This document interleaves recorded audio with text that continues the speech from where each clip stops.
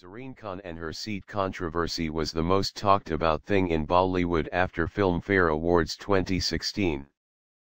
Filmfare 2016 team managed to make Salman Khan very upset after not reserving a seat for her at the awards ceremony. Khan, who recently had a fair taste of success at box office with Hate Story 3, left the awards show furiously. Find out the whole scoop here.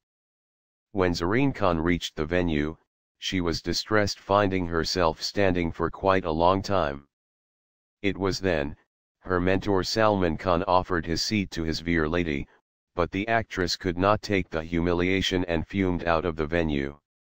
Not accepting the indecent behavior by the organizers, the actress made it a point to talk to the press immediately, highlighting the incident. She was angry and made sure that her displeasure with Filmfare Awards team does not go unnoticed.